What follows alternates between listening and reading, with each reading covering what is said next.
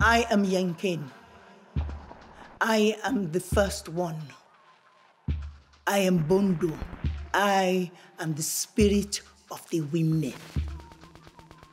Mr. Thomas, pumoi, you don't understand. With your white man's gaze, your moustache, your pith-helmet, you overlooked our significance. In your register of photographs, against the number 6191, you wrote my name, Yainkain, and added, head wife of Chief Sehi Bureh of Tormah, as if that label defines me. Hear me.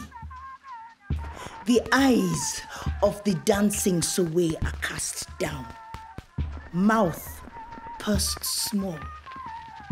These are our ideals of demure femininity. The blackness of my skin shines like Sowe's. But do you not see that I return your gaze, and my mouth is wide, ready to speak our truths? But I hold my tongue. Mr. Thomas, had it not been for that Jobsworth assistant DC, you would have been initiated into Poro at Yonibana and learned the secret of the men's society. They talk as if they know it all, but they do not know the half of it.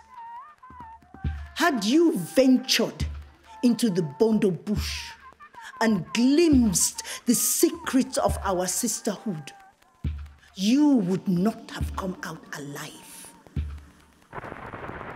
Sowe is our teacher and our guide, but she is a fierce spirit. She would whip you with her switch. We say that the eyes talk. You turned away from my stare in embarrassment, but not before I heard your eyes speak. They spoke of an unhappy man who cared more for his books and notes than for his own wife and daughters.